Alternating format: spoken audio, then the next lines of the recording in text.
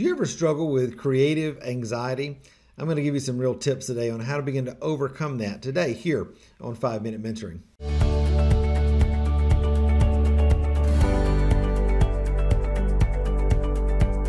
Hey, my friends, so glad you're here with me on another episode of 5-Minute Mentoring. If you've been a creative for very long, you have no doubt dealt with this whole idea of creative anxiety, being in the studio and wanting to create, but feeling this kind of intense, I'm not sure if I can do this, or feeling paralyzed or overwhelmed and just not able to get into the flow of creating. That can be a really, really frustrating place, especially for somebody like us that feels called by God to create. You know, one of the things that I've learned in my life in dealing with anxiety myself and having family members and friends and people that I've mentored over the years that really deal with anxiety is that anxiety typically creates a picture inside of your mind of a false reality. It creates this reality that says you can't do this, you're not good enough. It also creates this barrage of what ifs in your mind. What if this happens? Well, what if you're not able to do that? Well, what if they find out you're not as good as you are? All this imposter syndrome starts to come in, and it just fuels this inner narrative that rarely has anything to do with your actual reality about your actual art skills or your actual connection with God or the actual person that you are, what you can do and what you believe about yourself. It just creates this barrage of overwhelming frustration in your life. And usually what happens is that if you stay in that anxious state and nurture that for long enough, you get absolutely paralyzed, and it becomes this sort of downward spiral that you feel like you can't get out of.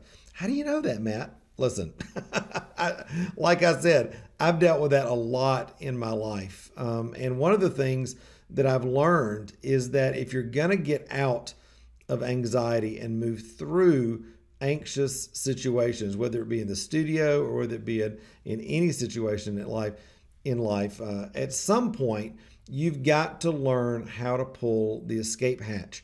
And for me, one of the escape mechanisms that I've learned in my life to deal with anxiety, especially in the studio, is just responding in faith, taking action, doing something.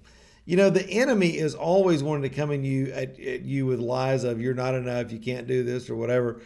I learned a long time ago, that if you're going to combat the enemy, you always want to come in the opposite spirit of what he's bringing.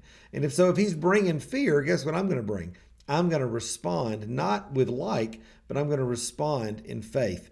And for you, if you're in a place of creative anxiety and you're just like, I just can't get, into the studio or whatever. Listen, if it is nothing but picking up a paintbrush and doodling, if it's just going in and starting to clean your studio a little bit, if it's just, gessoing a canvas, or for me, like organizing my materials, or maybe I'm doing something that's related to my creative activity, like, creating a cradled panel as opposed to actually starting a painting or whatever. Anything that you can do to pull the escape hatch on those anxious feelings and on that spiraling barrage of fear, it will absolutely begin to give you a pathway out of that.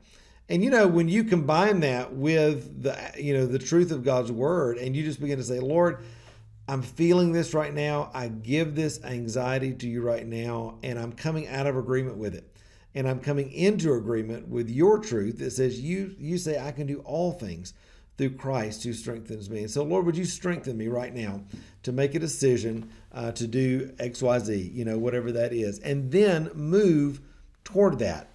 The more you do that, the more you're going to be able to work this muscle inside of you, this beautiful brain that God's given you, in order to be able to come into alignment with who God says who He says you are, and not allow the ploy of the enemy to bring anxiety and fear and overwhelm to shut you down. You can absolutely overcome creative anxiety one decision at a time. Get in God's presence, agree with His word, pull the escape hatch, make a little action toward in the opposite spirit of moving away from that fear and toward faith in the thing that God has for you. And you can absolutely retrain yourself to begin to overcome anxiety in the studio and wherever that may be in your life. My friend, I love you so much. Listen, there is hope on the on the other side of creative anxiety. And I believe that as you start walking in some of these tips today, you're going to begin to see that in your own life. All right. Love you so much. I'll see you next time. And remember, until then, you were created to thrive. Bye.